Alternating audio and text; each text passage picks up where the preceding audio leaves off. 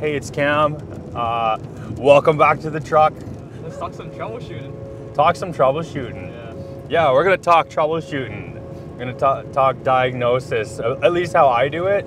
And like anything on this channel, this isn't a hard and fast guide on how to do it. This is what works for me, and this is my process of troubleshooting stuff. If you guys got advice or tips, throw it in the comments. I'd love to hear it, because you know we're all kind of doing this to kind of help each other out, right? So I'm always open to learning better ways to do my job, and I hope you guys are too. That's kind of why we're putting these out. Troubleshooting basics. I don't know, I guess try to think of like a situation. No start in the morning, batteries were dead. They were running it all day, like on the Friday, and then Monday they came in and it's no start. They assumed that it wasn't charging or something. I think they said, oh, it's not charging, they told me. And this was an interesting one. I'll actually have some clips of this. We got some of this footage because on that same site, same customer, we had another machine that was also dead in the morning, first thing in the morning. They were suspecting a no start or a no charge on that. So we had two machines, same site, no charge, no start in the morning. So the rock truck, yeah, the first thing I do, verify your complaint. Does it start? Check your night switch, verify your complaint. Second thing you do, I mean, the second thing I did, I just checked my batteries and see if they were actually dead or not too. I mean, you can do that first too. It doesn't really matter. You check your night switch, check your batteries, do your basic checks.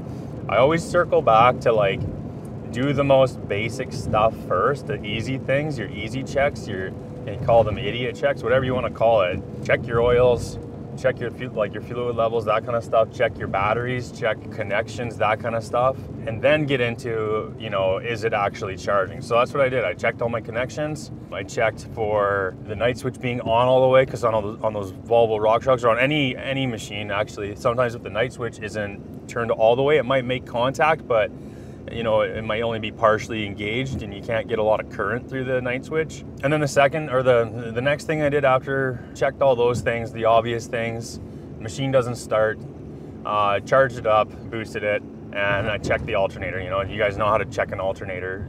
But yeah, I just checked for, you know, is it charging at 28 volts or not? 26 to 28 volts, you know, depending on idle speed and what you got on there as a load, but just see if it's actually charging. This is kind of getting really specific, but the basics, what I wanted to really get into with diag on anything, this has always kind of been drilled into me since I was an apprentice, was like, it's hard to troubleshoot something if you don't know what it's supposed to do. You get your multimeter out and you're all ambitious and eager. You want to start poking things and prodding and seeing, you know, like, oh, well, I got 24 volts here. Okay, well, that's cool. Do you know if you're supposed to have 24 volts there or not?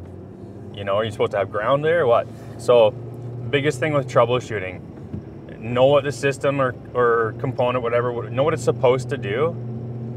Figure out how it does it. Like usually there's an operations or something manual in there, or if you're, you know, if you're fairly mechanically inclined or whatever you want to call it, you can usually kind of figure out how something's supposed to work, right? Figure out how it's supposed to work and find the break in the system. Figure out why it's not working, and it's usually, I always say this too, and there's some really great troubleshooting stuff on YouTube already, but it's usually something simple. You know, that's like a huge thing. Like so many times guys get in over their head, they get into the diag on a machine and they're like, and I'm guilty of it too, you know, it happens a lot. You want it to be, like, we're technical people, we want it to be a big problem. You like those head scratchers, you get in there, oh man, it's gotta be the foo-foo valve. It's gotta be something there, you know, like, yeah, it's gotta be something complicated, doing something weird. No, it's not. You know, you got a corroded wire, a broken wire, a cut on a wire, or a part's literally smashed off, a solenoid smashed off from something going through your drive line, or there's stuck in a valve, there's something stuck in a relief, or something's heat scored and stuck. Like, it's always, for the most part, I'd say, like, I go as far as to say like 95% of the time. I don't want to tell you guys like 99, because someone will say, you know, oh, but actually, well, no, 95% of the time, I'd say it's something simple. You know, you got a simple issue that's causing a complex problem. And our job as mechanics is to figure out what, like find that issue, right? So your job, go into it. And sometimes I do this too. I get really wrapped up in a job. If it's a really tough one, I'm troubleshooting, I get really involved in it. I can't find a fault, or I can't find anything, and I start thinking, oh, it's got to be something more complicated, more oh, maybe it's the actual monitor or the ECM. Oh man, it's very rarely the ECM, by the way. When you look in OEM literature, it gives you all these troubleshooting steps, and they always tell you the very last thing is, oh, replace ECM. I can count maybe on like one hand the amount of times I've actually had a failed ECM or a controller that didn't show any physical signs of failure, like other than being smashed or like corroded. But very rarely do I actually find like a failed ECM that you know, just failed, just died for no reason. You know, I think I can count doing this been in heavy equipment for like 7-8 years now, and I can probably count on one hand how many times I've actually had an ECM just die for no reason. Don't go throwing parts at a machine until you verify it. Like ECM is like your last resort, because I almost guarantee you're gonna go and do that and your fault's probably gonna still be there. Been there, done that. Sucks. You hate throwing parts and wasting customers' money. You're throwing parts on a machine and not having a fix, right? We want to have solutions, right?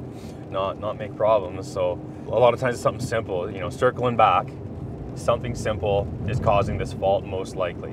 So break, you know, your troubleshooting. So we've established that you know how the system's supposed to work, right? You've looked it up or you figured it out. Like, oh, you're supposed to see, let's say, you got constant power to this solenoid and it's a switched ground, right? You know you're supposed to see that. So now you figured out, okay, that's what this system needs to see. Because some guys will go in there, poke around with their multimeter and be like, well, the solenoid's because, you know, I got power to it. It's like, okay, you got power, but is there a ground there that's not getting switched on? A ride control solenoid on a Komatsu WA500 do that to me. I checked it, oh, there's power there. Okay, well, why isn't it working? It must be a solenoid, you know, and this is me as an apprentice troubleshooting, and I threw a solenoid on it, same problem. You know, because I went straight to the end of it. It was like, okay, ride control's not working, I'll check that solenoid, see if it's actually powering up. See if it's turning on. Okay, I got power here, it wasn't turning on. And what I didn't know, maybe I'm getting this backwards, I don't remember, but what I didn't know, I'm pretty sure that was a switched ground, and I wasn't getting a ground on that solenoid. You know, correct me if I'm wrong, maybe it was something else, but I'm maybe getting my wires crossed. Anyways, I had one that bit me in the ass, tried it, didn't solve the problem, so now I put a solenoid on the machine. Not an terribly expensive part, still, it's parts that are unnecessary. Still didn't work. I got power here, why isn't it working? And then I went, I touched a ground to it, you know, I jumped a ground on there. Solenoid works, ride control works. So our switched ground wasn't switching, our ground wasn't going on. You got a machines are fairly big. You got a wiring harness that if you laid it out, it's like, let's say it's like 10, 15, whatever, 20 feet long, and sometimes more on bigger machines, right? You're thinking like, oh, that's a lot of wires, a lot of connectors, and a lot of junctions and all that. Yeah, it is, but you can break it down. We can make it simple. So troubleshooting that, we now know what the system's supposed to do. We circle back to this. You know what the system's supposed to do. We figured out what it's not doing. Okay, we're not getting a ground. Now we gotta find that. Why isn't it getting a ground? Where is that ground? Like, where are we missing the break? So what I usually do in that situation on a machine, I break the harness into chunks. You know, I go and I find the best part, like the last good known area of that harness, right? So maybe it's the connection off the back or the bottom of the cab. And I check it there and like, okay, well, we have ground here. So there's something between here and the solenoid that's, you know, up or you know, the bed somewhere, whatever. I'm trying to find a word to use. It's not. Something between here and that solenoid is broken, not good, whatever you want to call it. I don't know the technical jargon. So we're breaking it into chunks. Let's go cab to like your mid-body connector, like where the center hitch is, right? There's usually a connector or something in that area, or the harness goes through there. That's another good place to check. You know, if you have a connector, and don't go poking holes in wires to find that, go to the next connector. So then you go from cab to the next connector, and you don't have ground, let's say there. Now you know from that to here, you got no continuity on that one wire, let's say, or you got no ground. That's where your problem is. So now you've just eliminated all the stuff in the cab, all the stuff forward of that connector. So you got this one chunk to work with, right? Or maybe it's the very front chunk. Whatever chunk it is, you've eliminated like 75% of the machine's harness, just doing a simple like step-by-step check, right? That's how I troubleshoot things. And you can do the exact same thing with hydraulic troubleshooting too, right? Break it into chunks, you know? Like a example I had a travel on a machine where right side was slower than left side. Well, I can't remember the exact complaint. It's been a while, but I ended up finding a bunch of shit in the actual travel pedal valve itself. But I think we were having some issues. We had another guy that had gone out to it, and then I went to it and checked it out. And they were thinking it was the final drive. So I checked our pressure. All our pressures on P1 and P2 were good. I checked the final drive. I capped the final drive lines off. So I eliminated the final drive. And we were still getting low pressure to the final drive, right? If that makes sense. I don't know if that makes sense. But I was getting good P1, P2 pressure when I test other functions. So I know it's not the pump or anything on that left and right side of the pumps. I'm just gonna, actually, I gotta swing around here. I gotta go the other way. I'll pick up as soon as I get back on the road. I just took a wrong turn. I took a wrong turn, so too busy talking to you guys. Too busy giving you all my secrets. Yeah, so where were we at? P1, P2, we were talking about. So we get on this machine, we got a complaint of weak travel on one side, on the left side or right side, I don't remember which side it was, doesn't matter. Yeah, they were thinking it was the final, you know, like the actual, like the travel motor itself, there was something wrong with it. And so I capped the lines to the travel motor, just eliminate it, see, right? Because you're just deadheading the lines now. If it was the travel motor that you were getting, like if it was weak or bypassing inside, you cap your lines to your travel motor. I mean, you've just eliminated the problem part, technically. Like if that was the problem part, you've eliminated it. You should get full pressure now when you deadhead those lines. We weren't getting full pressure to the travel lines. You figure, okay, so there's something between here and there now. You know, is it the rotary manifold seals maybe the bed? Like, so we go back, you know, one more just on the top of the rotor manifold, we'll pop the lines off and check that, let's say. I think I went straight, so in this situation, just because I'm just doing this to kind of give you an example, but I think after I saw that it was still low pressure at the travel lines, I just capped the lines and tried it. I went straight to the travel pedal and just checked it and see if there's dirt underneath it, you know, the simple stuff like that. Yeah, I went to the travel pedals themselves and I pulled them out and I found like, I think I found like I don't remember, like a broken spring or something, one of the return springs or something like that inside. Or something was getting stuck and it wasn't allowing it to like fully cycle our pilot pressure for that.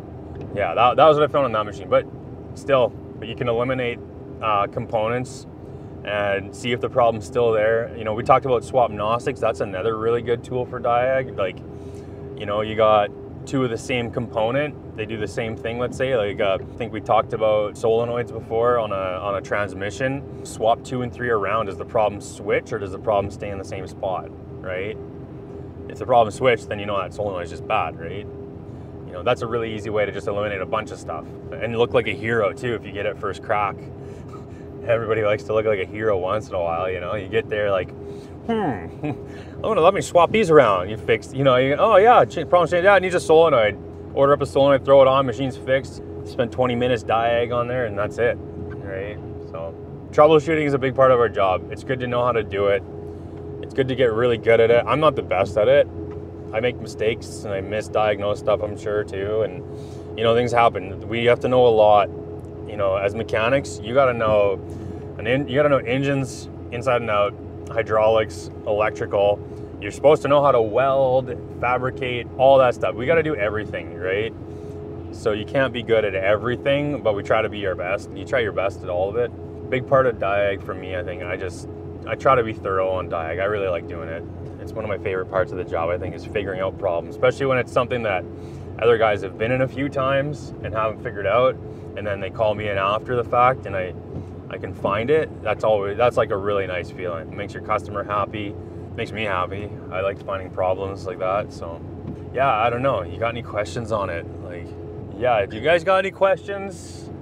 I mean, do you have a problem that's like stumping you? Leave it in the comments. I'm not guaranteeing you an answer at all. I might not even respond, but leave it in the comments. Maybe someone else has an answer. Where do you go to get some answers? Oh yeah, so like I've never come across something I can't fix. That's the thing. I'm kidding. No, no. I mean, I try not to ever throw my hands up. Oh, I don't know. I can't think of any issues that I've come across where I gave up. Oh, I can't figure it out because my mindset is always like, there is something wrong. It worked before. You can make it work again, right? That's kind of my mindset. If I'm really stumped, like places I go, man, there's some really great. I mean, it's all. I don't know if there's gonna last now with this metaverse thing, but like there's some really great Facebook groups that have a lot of good troubleshooting, like really good guys on there that really know their stuff, you know. And a lot of us kind of just, you know, it's like shop talk. You just discuss things, post up a question. You might get hassled a little bit, but, you know, especially if you're an owner operator just trying to get free advice. Well, we try to help everybody. I mean, that's our job. You know, we like to get paid to do it, obviously. No one does this for free, right? But most decent mechanics know there's money out there to be made regardless if you're giving away a little bit of information here or there. We're just not going to give you all our secrets. If you really get stumped though, like I said, if you get on a problem that you're just like, you're pulling your hair out, you've been on this for like a day or two, or I mean some guys weeks maybe, that has the same reoccurring problem. Like, just take a step back, man. Like, if it helps, get another guy to have a look at it and see, because sometimes another set of eyes just sees something different. You know, we're all different people. We see things differently. I perceive something different than what another guy does, right? So not everyone troubleshoots the same way. What I just talked about, some other guy might be like, well, you're fucking out to lunch. Why would you even do that? I do it this way.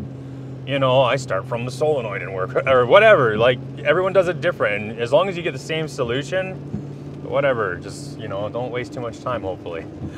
But yeah, if you really get stumped on a real hard problem, you know, phone a friend, right? Give me a shout. Get another perspective on it, or sometimes take a break. That's another thing I find. I had a transmission that was really kicking my ass once. It was like having a lot of intermittent shifting, just weird issues. And like again, oh, it's gotta be, you know, something weird. Like, it'd be running up and then it would just start like to slip and do weird things and kick down a gear and just shift funny. Like, it would do a lot of weird stuff. And it was like kicking our ass. I went out to it for three different times trying to figure it out in like the snow, like slushy, cold, gross. Didn't want to be there, but I stayed on site just like all day trying to figure this out. Pulled out like the torque converter, whatchamabobbit valve. I can't think right now. Checking all my pressures, checking everything, getting right into it. Like, it ended up being a broken ground strap on the ECM of that of the TCU, the transmission control unit ECM, or the ground strap was broken, like was corroded and falling apart. And one of our other guys actually found it. I mean, I didn't even find it. I ain't too proud to admit, I don't always get it 100% of the time, even though I just said I did. No, I don't get it 100% of the time. This guy came in after me. Actually, we ended up bringing it back to the shop because there was other issues with the machine. And we figured the best thing to do at this point is bring it back to the shop. Maybe we'll find something when we're doing the other stuff that needed to get done. And he ended up finding a ground strap was missing. And then after everything got put back together, that was the only thing really different on the transmission side, the ground strap, and it was shifting fine. And maybe it was something else weird and obscure that we didn't see, but nothing else really changed, and that ground strap got added. So, I mean, you can do the math. That's pretty basic. That part missing, it's all that part there, not anymore. I mean, so we were getting probably some kind of, you know, solenoid wasn't ground, or something wasn't grounding and throwing some erratic signal or something weird was happening there, but still a simple issue, right? A simple thing causing a complex issue. And that happens a lot. Simple things, man. It's simple. Like I said, I think we talked about this before. When I'm in the truck, I just like ramble because I can talk a lot because I'm always by myself. So now that I got someone to talk to, I talk a lot. But it's good. Maybe you guys will like this, maybe not. Circling back, going all the way back on time. Diag, simple stuff, simple problems. Usually end up making a complex issue. Keep that in mind. Oh, and like I was gonna say, so if you do have a problem, it's kicking your ass, it's stumping you, stop and take a break. Even like a 5-minute, go have a snack. You know, eat one of your granola bars in your truck and just kind of warm up and dry your hands out and just take a think, right? Take a think and be like, okay, well, or just turn your brain off altogether. Go on your phone, watch some YouTube, watch one of our videos, circle back after the fact and be like, okay, now that I got a fresh mind, I can think about this better. You know, that's what I find a lot. If I'm really stumped on something and I'm like, oh man, I'm hitting the same thing over and over, you're hitting your head against the wall. Well, why do the same thing over and over again, right? I think that's literally like the definition of insanity, is like doing the same thing over and expecting different results. So stop, take a break, eat something, grab a sip of coffee, have a dart, whatever you gotta do, then come back after you kind of given yourself a minute to breathe and think and suck on your cancer stick or whatever.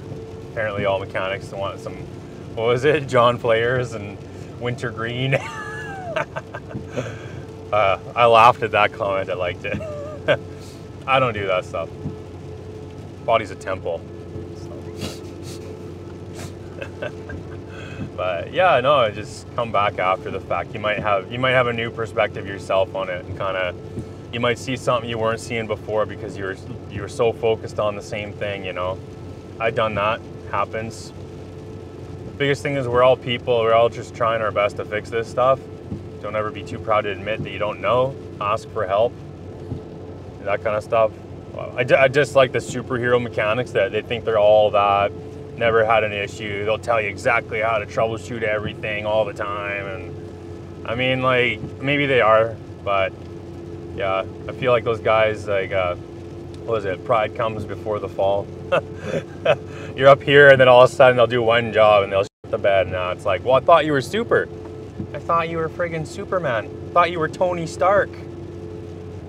So I don't know what else do you guys want to hear? What else you want to know? What else is there, Brandon?